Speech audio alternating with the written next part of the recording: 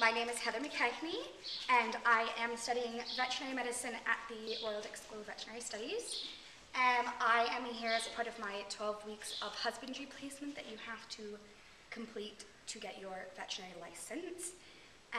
What drew me to coming to the Thoroughbred Training Center is that I have a particular interest in orthopedics, so I thought that it would be quite an engaging environment and that hopefully I would be able to learn more than just management. I've had the opportunity to learn not just management of the horses, but a lot of the different retraining skills they use to help the horses heal from different injuries so that they can be rehomed in an appropriate environment for their capabilities. My favorite aspect was probably that day because it was really an opportunity to see the progress the horses have made in terms of their rehabilitation and really seeing that the facilities here really do help these horses move along and move to the next step of their life, the next chapter.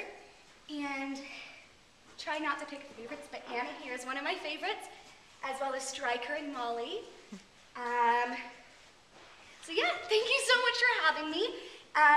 And I really hope to be able to come back either just to help out or in a more veterinary capacity.